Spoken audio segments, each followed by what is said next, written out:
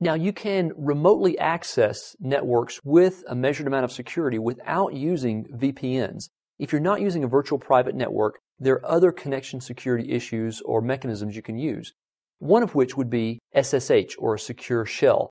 Telnet is a very poorly secured way of connecting to a remote machine, but SSH gives us a more secure mechanism.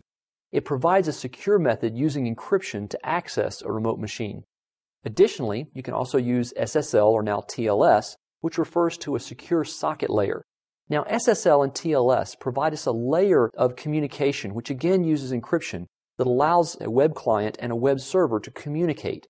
Now, many people use SSL or the TLS protocols to secure web applications, but remember, it only encrypts the communication between the web client, which would be your Internet Explorer, your Netscape, or your Opera browser, all the way back to the web server. But any communication behind the web server, which will go from the web server to your app server, or perhaps from the web server to the database, is going to remain unencrypted. So SSL, TLS only takes you up to the web server and stops there.